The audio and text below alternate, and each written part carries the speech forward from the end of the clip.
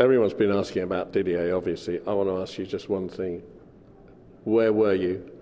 What were you thinking in the penalty shootout in 2012? I was at home.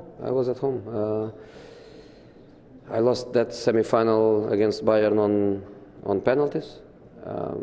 So it was destiny that didn't want me to play that final against Chelsea. So when I was at home, obviously, I was with them, feeling that was the last chance for that generation together. And for Chelsea it was like justice has to come one day, because as you know, everything happened to Chelsea in the Champions League. Everything, absolutely everything.